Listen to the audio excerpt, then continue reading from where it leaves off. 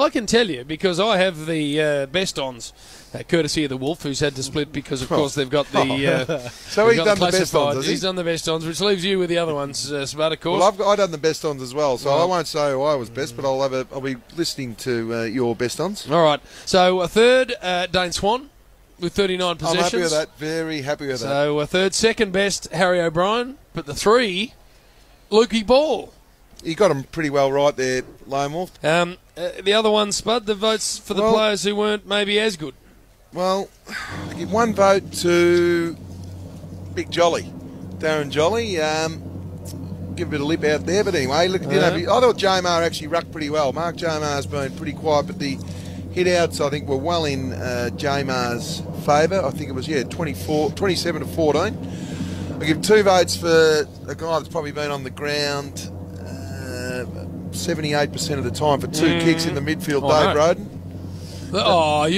Spud, there's something personal in that. No, there's not at all. Spud, I recruited David Rodan. And I think you're still holding a little grudge there. Not at all. I love Dave Rodan. Very good boy. He is. But he had 2 kicks. Oh, no. So, come on, Dave. And the guy with the little moustache, look, when you turn the ball over, especially deep, when you turn the ball over 9 times and 6 of those in the defensive 50, Lynden Dunn gets the 3.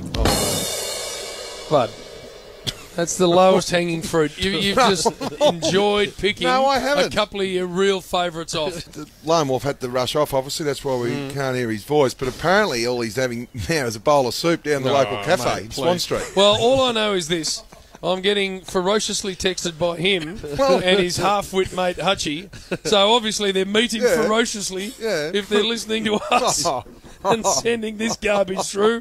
Clearly, real hard at work. Say hello to Caro for me, boys. Hutchy and Lone Wolf. It's going to be a cracking edition of Classified tonight if this is the stuff.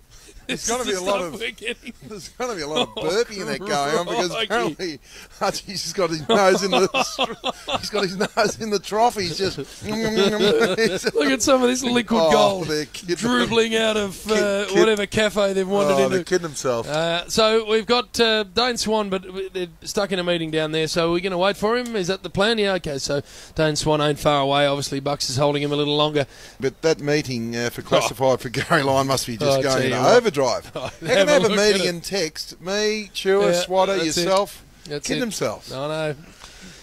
All right, well, there's only so much padding we can do.